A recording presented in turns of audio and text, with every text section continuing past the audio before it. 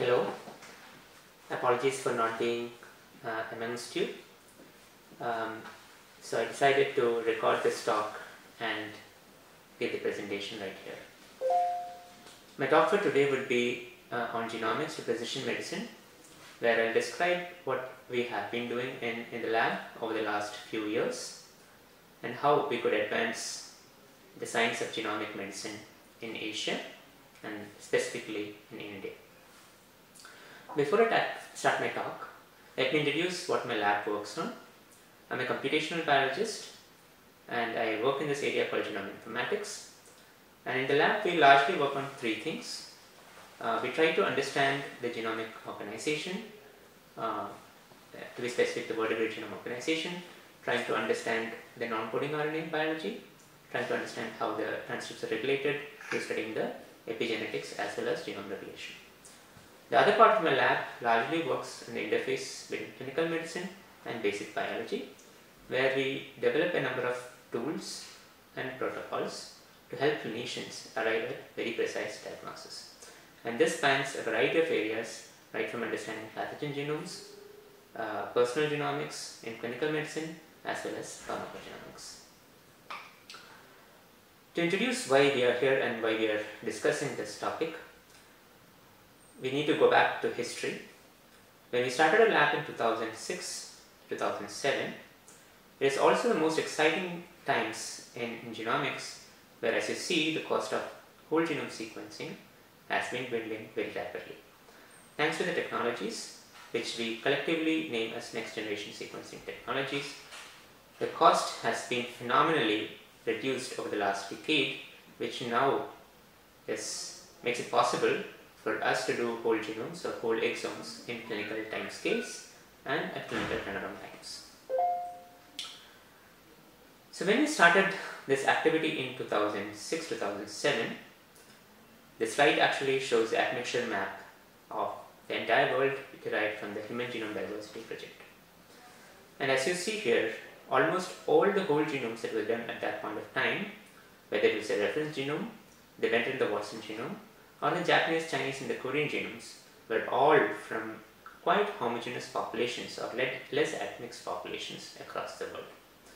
But as you see here, the most admixed populations in the world are derived from the Middle East and Central and Southeast Asia, largely due to the complex patterns of cultural practices as well as migration which happened through this part of the world.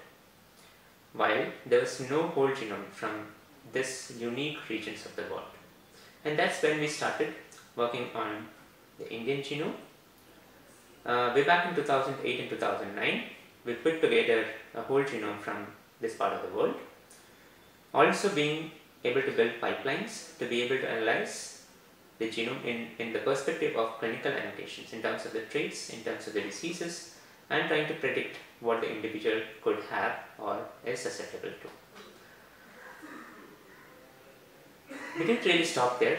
We went across the entire Southeast Asia, trying to collaborate with a large number of clinicians and researchers to be able to understand the genetic diversity of this region. We were part of the first Sri Lankan genome, the first Malaysian genome. We also were co-founders of the Pan-Asian Population Genomics Initiative, which is a flagship project under the Human Genome Organization.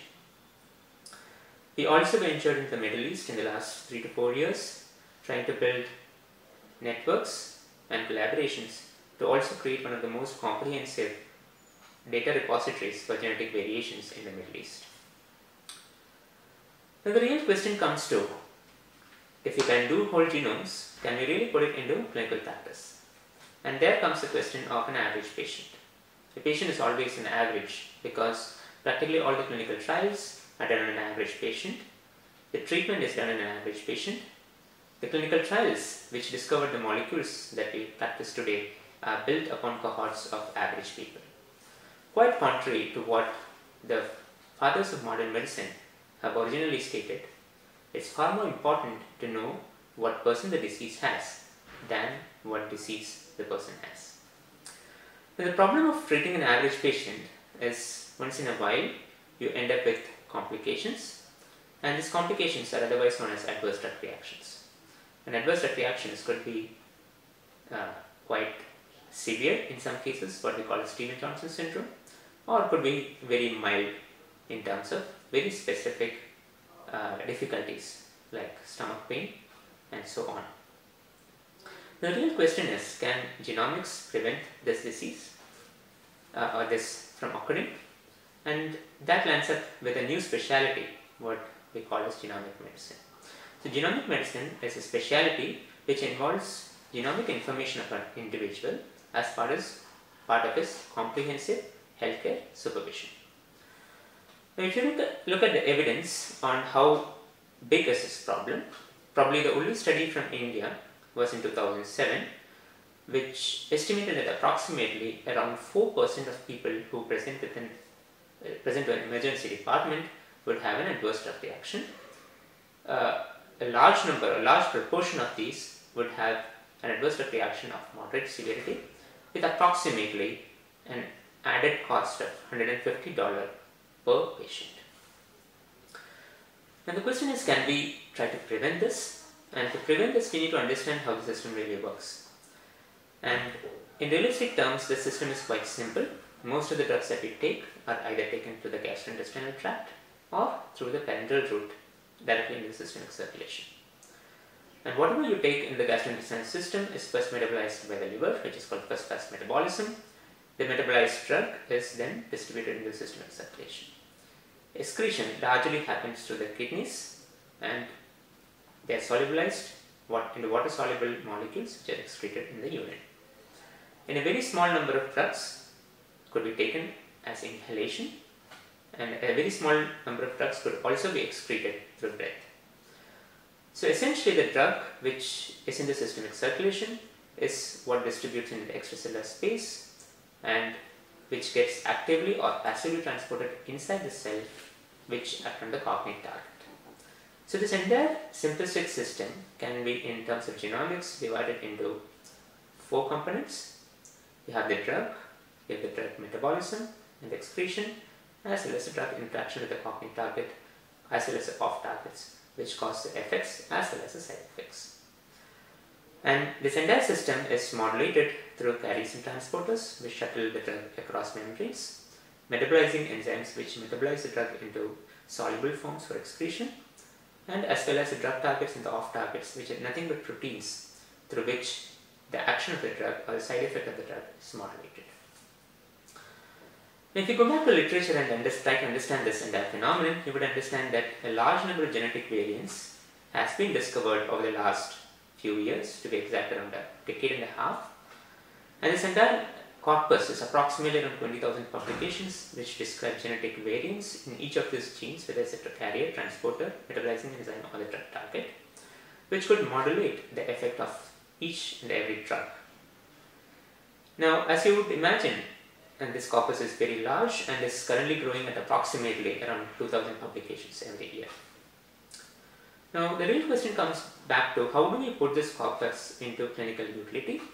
For that, you need to annotate them into a very systematic format, and that's where we created the Open PGX consortium involving large number of clinicians as well as researchers and students from across this region, which includes from Malaysia, from Korea, as well as from India and Sri Lanka. We put together this comprehensive open access data resource as well as tools and techniques to be able to interpret this genomic information and build evidence-based guidelines.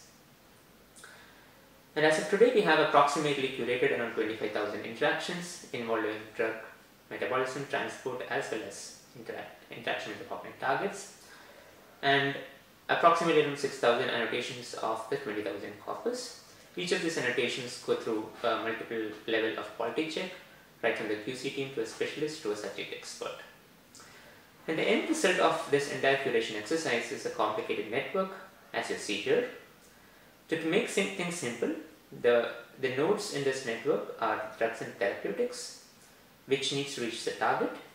And before they reach the target, they need to be metabolized or transported across the membranes. And as you see here, it's very difficult for any single individual to make sense out of this complicated network. So you need to have computational tools to be able to interpret this and to be able to provide a visualization which is clinically interpretable.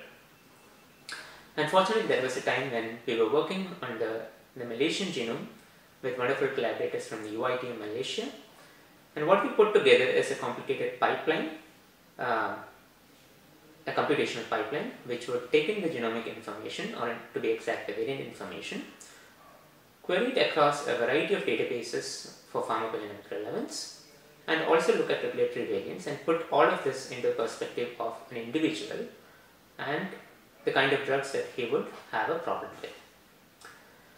The next slide actually shows how this could be visualized. So in the bottom panel you have all the drugs organized by their classes. You have the transporters or the transporting enzymes, the metabolizing enzymes, and at the end you have the drug targets. So as you see here, this is pretty much like a roadmap from point A to point B. The drug has to reach the drug target to have its effect. The mutations in any of these components, whether it's a transporter or a metabolizing enzyme, would cause an abnormal concentration of the drug to be effective at the cognate target site, either a very high level or a very low level, depending upon the type of mutation. Now, as you see here, if you have a colored bar, that means that particular gene is mutated. If you have a black bar, that necessarily means that there is no roadblock in this entire process from point A to point B. And as you would imagine, subsets of drugs would be metabolized or transported by a particular carrier or a transporter or a metabolizing enzyme, which would mean the required concentration might not be present at the cognate target site. So in other words, an individual or a person can build maps of himself for every possible drug for which the evidence is available, and be able to now enable the clinician to select the appropriate drug for the appropriate individual. We could now extend this in a population scale if, for example, genome sequencing was not readily available. And this is what we did with the Malaysian cohort of approximately around 100 individuals. We could now build maps specific for a population and now try to say what are the kinds of drugs for which a drug dosage needs to be modified at a population level or a country level to enable policies which would prevent adverse drug reactions occurring on a very large scale. To be emphasizing on two specific drugs which has very large corpus of evidence for utility in pharmacogenomics, these are warfarin and clopidogrel. And warfarin, for example, is taken by approximately 33 million people in the US and is a cause of approximately a third of all adverse drug reactions in the elderly people. It has a very large amount of variation or individual variation in response, and people have shown in previous publications that the heritability can be up as large as around 20% in warfarin and as large as around 83% in the case of clopidogrel. So with these two drugs for which the FDA recommends testing for dose modulation, we looked at a very large cohort of individuals in the Middle East. To do this, we first aggregated a large number of genomes and exomes from the region to able to create a comprehensive compendium of approximately around 26 million variants from around 2000 whole genomes and exomes from the region to create this comprehensive database called Almina. And from this database, what we realized or what we learned is that for warfarin, the high dose associated variant was very high prevalent in the population, approximately around 38%, and the clopidogrel resistance associated variants in the CYP2C19 were actually found at very low frequencies. And as you would have imagined, this differential was also observed across the subgroups. The 2C9 variants, which are associated with the low dose of warfarin, was mostly found in the Bedouin populations compared to the Persian and Southeast Asian people in the Middle East. Of course, if you could not afford to do whole genomes and whole exomes, you could do it with the GWAS arrays, which were otherwise used for studying cohorts of individuals. In this particular study, in collaboration with my colleague Dr. Dwaipayan, we looked at approximately around 2000 individuals who were part of a JIVA study for obesity and diabetes in North India. As you would see here, we assayed approximately around 10 variants which are of very high clinical importance in the case of clopidogrel pharmacogenomics. And the plot actually shows allele frequency of these variants for these 10 genes and variants. As you would see, the average allele frequency across the Indian population, or to be specific, the North Indian population, is quite distinct from the rest of the world. And what this allele frequency difference would mean is that we have a very good intestinal absorption, very good bioavailability or activation of the prodrug, and a very high inhibition of platelet aggregation, which would mean probably that the dosage of clopidogrel that most people in North India receive as part of the standard dosage based on trial done in the Caucasian population is probably inappropriate or high. Moving on to a separate section of genetic diseases and traits. As you would imagine, most of that we talked till now is variants which are quite frequent in the population. Now, these variants could largely be classified into two types: variants which have very high frequency or variants with a very large effect size. Now, effect size would mean, in other terms, the penetrance of the genetic trait. So most of the pharmacogenomic traits would fall into modest sized variant frequencies with modest sized effects.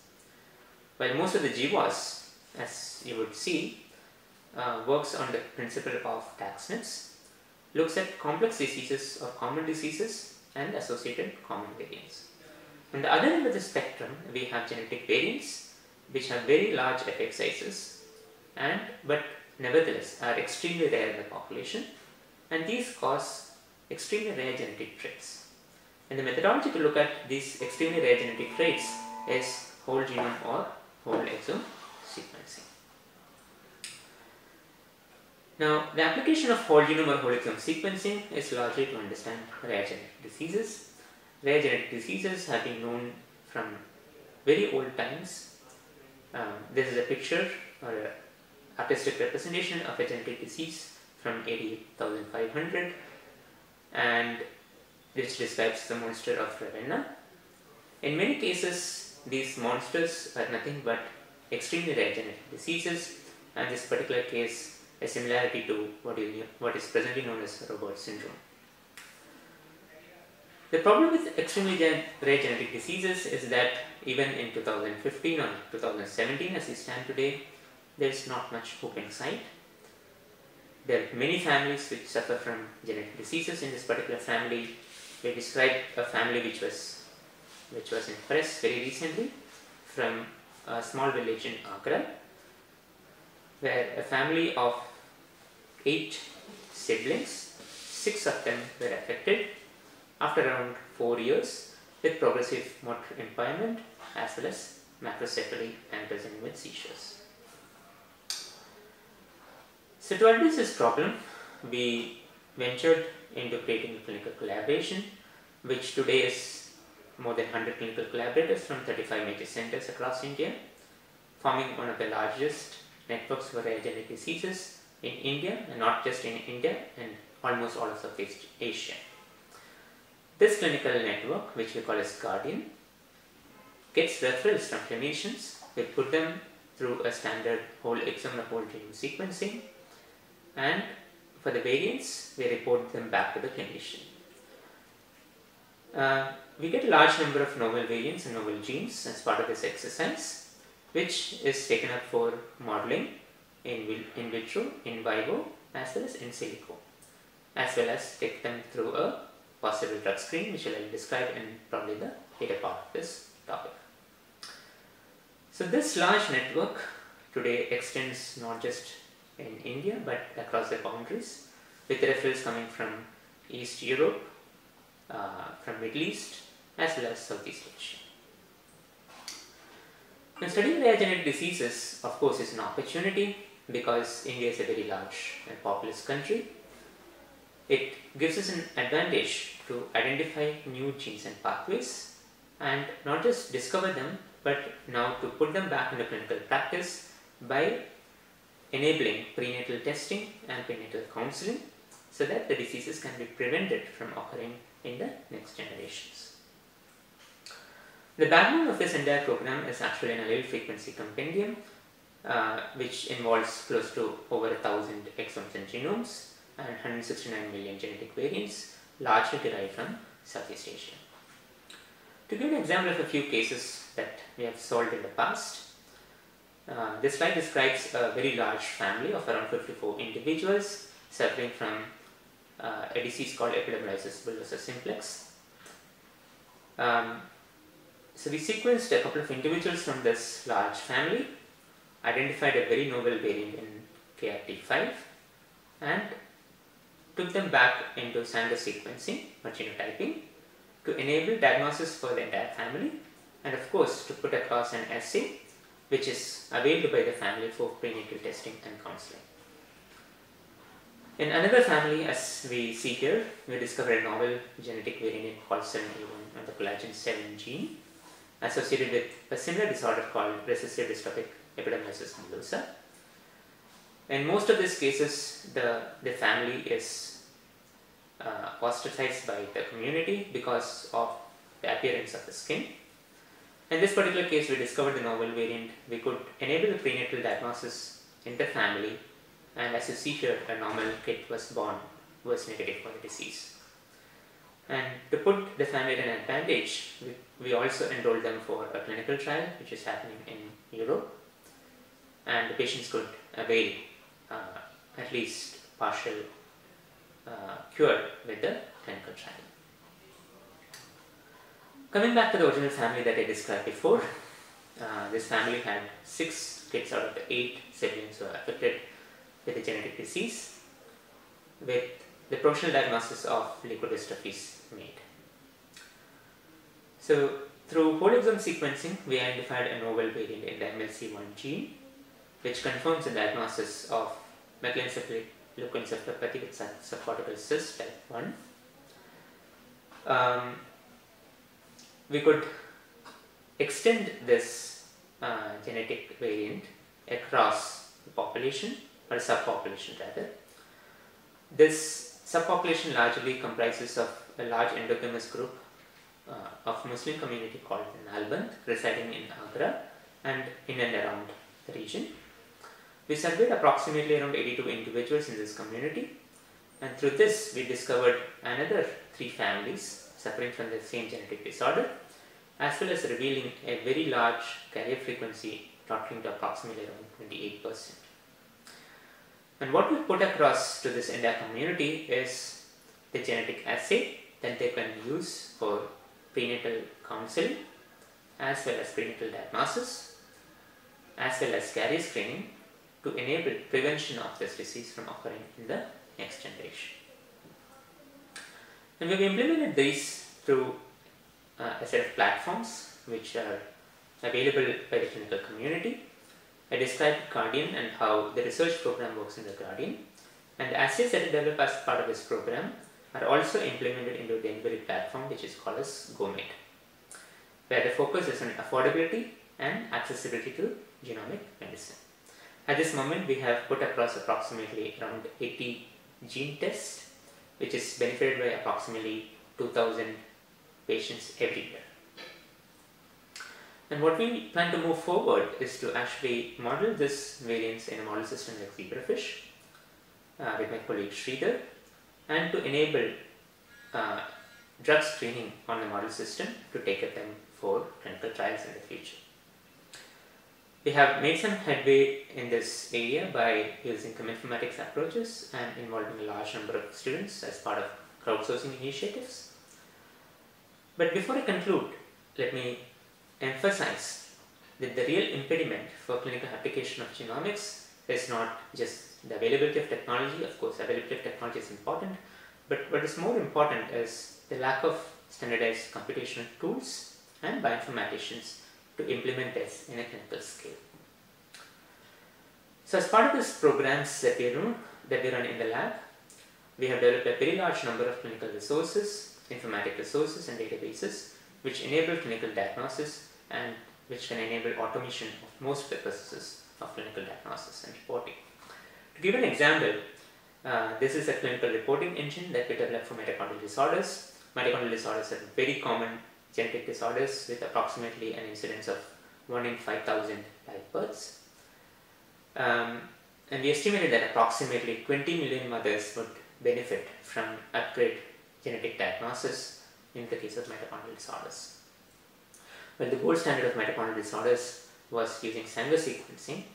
We converted them into an NGS assay which makes it more scalable and cost effective, and an automated computational engine which could make clinical diagnosis, prenatal testing as well as carrier detection for these individuals. This was recently licensed to Eurofins and is available in India and Southeast Asia under the brand name MitoSure.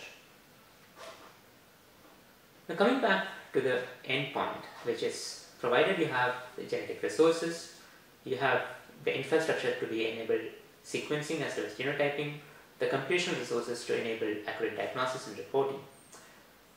Still the question remains, are people ready to do whole genome sequencing?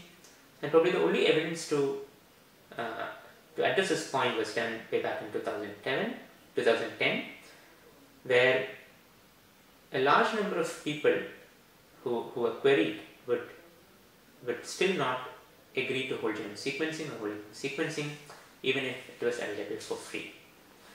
So we redid this entire survey in an educated population in India, and our findings suggest that vast majority of approximately around 87% of individuals were ready to do the sequencing as well as share the information in public domain provided it was done for free. To summarize, what we see is clinical medicine and genomics would meet a confluence, and this confluence is what we largely call as P5 medicine, where genomics could enable prediction, prevention, make diagnosis more precise, as well as treatment more personalized. And this is all possible, and this would all be possible only if there's a participatory approach involving not just clinicians, but the patients, the caregivers, as well as the patient support groups. To summarize, the motto in the lab has been, if you don't understand anything about a system, probably you should try doing genomics. Almost all what I have spoken about has been contributed by a very large number of students in the lab, as well as wonderful collaborators, not just from India but across Asia, and generous funding from CSIR through multiple different grants. I'll stop here and take questions, but to state, we invite collaborations from across Asia to advance the science of genomic medicine. You could contact me in the links provided here. Thank you.